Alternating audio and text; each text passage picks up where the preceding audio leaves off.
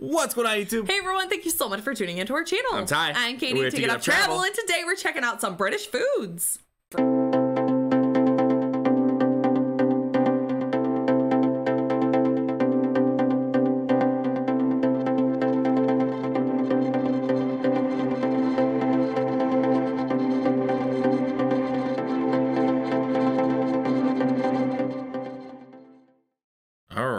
Now, this was a video that was suggested to us, so thank you so much. Yes, thank you. This is top 10 British foods that confuse the rest of the world. All right. So I can probably guarantee you we're probably going to be confused. Wait, it's starting to play. I'm guessing it's going to be some stuff we've never seen before. Now, the only thing I know, I don't know a ton of British foods, but I know, like, okay, fish and chips. We have that here. That doesn't really confuse the rest of the world. But I read that they eat beans for breakfast.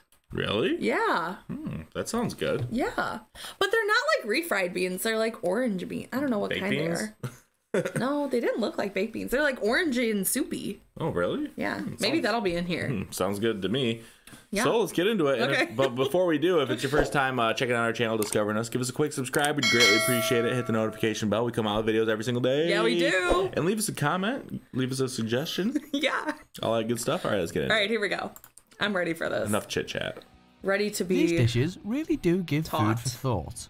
Welcome to Watch Mojo UK, and today we'll be counting down our picks for the top 10 British foods that confuse the rest of the world. Yeah, looks Before we begin, we publish new content every day, so be sure to subscribe to our channel and ring the bell to get notified about our latest videos. Ding ding. Ding. For this list, we're looking at British foods that baffle foreign visitors, either because their names are misleading or because their ingredients are so unusual, it's a wonder anyone would choose to eat them. Is that a potato? Number 10, Scotch eggs. I don't think I should have eaten a Scotch egg. Is that egg with the sausage wrapped around it? Never mind, not important. This popular British snack consists of a hard-boiled egg enclosed in sausage meat and breadcrumbs. London's Fortnum and Mason department store supposedly invented them in 1738, although other sources claim they originated in Yorkshire. The earliest recipe for Scotch eggs, at least in print, I bet that would be really good. Which recommended they be served hot with gravy, though they can equally be eaten cold as a picnic food. The taste of Scotch eggs can vary depending on where you eat them as well, with different UK regions using their own local sausages in the dish. Michael, would you like a miniature Scotch egg? Oh, not for me, pet. I've got myself a steak and kidney pie. Number 9, deep fried Mars bars. This nation's deep fried Mars bar, the steam engine, golf, whiskey, penicillin, and of course, the deep fried Mars bar. You'll find many unusual foods on a British chip shop menu, from curry sauce to mushy peas. But surely none is stranger than a deep-fried Mars bar. These calorie-laden snacks are made by dipping a chilled Mars bar into the batter normally used. Is that like a deep-fried Twix or like a deep fattening enough on its own? I don't know, like a the candy snack bar. Was apparently invented as a novelty item in the Haven chip bar in Scotland before growing in popularity. What will people think of frying next? Pizza? Oh no, wait, they've already done that. In Glasgow, perhaps the least healthy food ever sold is the deep-fried pork sausage kebab. Number 8, black pudding. It might have pudding in the name, but most people will be disappointed if they got served this for dessert. This sausage is typically made from a mixture of congealed pig's blood, lard, and oatmeal, and is usually eaten fried on toast or as part of a full that confuses me. Lemon cheesecake, it is not. Black pudding is most likely to have originated from times of hardship, when butchers would use every last part of an animal for food. And whilst it might not be to everyone's taste, it was acclaimed as a superfood in 2016. Really? Number 7, mince pies. Originally, these short crust pastry pies were made with real mincemeat, but nowadays the filling is a mixture of dried fruit, peel, and the type of animal fat called suet.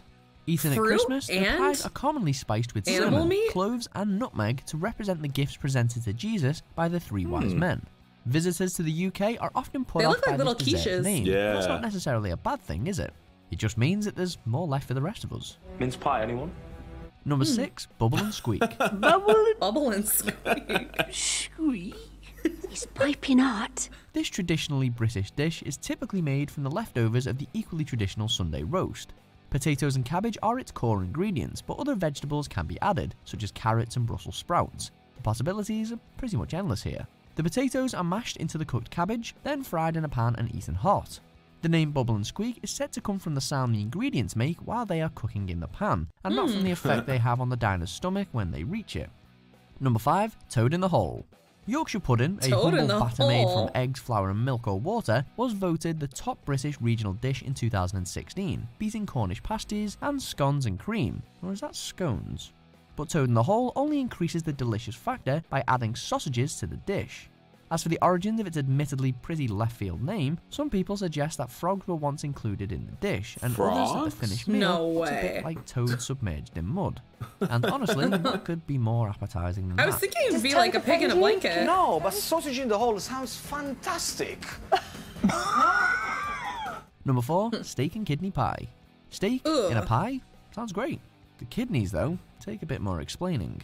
Of course, offal is hardly unique to Britain. Kidney beans? When you consider, though, that the function of an animal's kidney is to produce urine, it makes it particularly hard to see why anyone would spoil a steak pie by adding them into it. In Victorian times, oysters were used instead to bulk out the pie, but when shellfish prices rose, kidneys took their place. And surprisingly, the pies are still hugely popular in Britain. Wow, at least that's pretty interesting. Yeah. I don't know if I'd have a kidney pie. Steak and kidney pie. Number 3, spotted dick. Britain has more than its fair share of unusual desserts, with bread and butter pudding providing a particularly perfect example.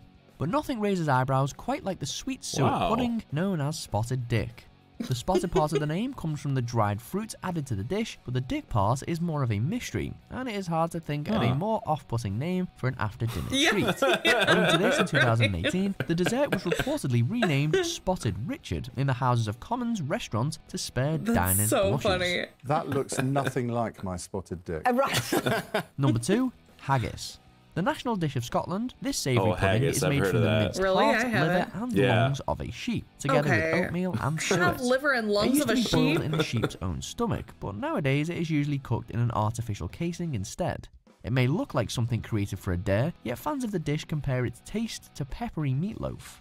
Americans in particular seem confused by this food, with a 2003 survey suggesting a third of Scotland's US visitors thought haggis was a kind of animal. No, go easy on the wee one.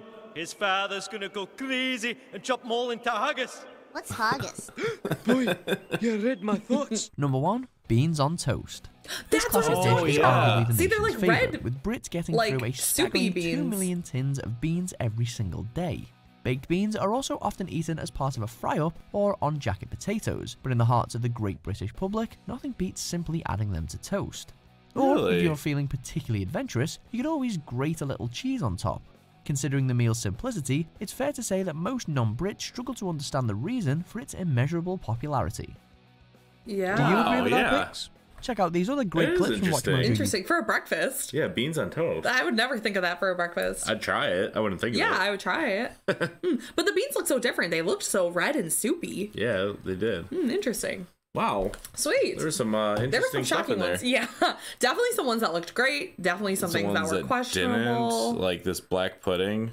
Yeah, I don't know about the haggis. I don't know about that. Bubble and squeak.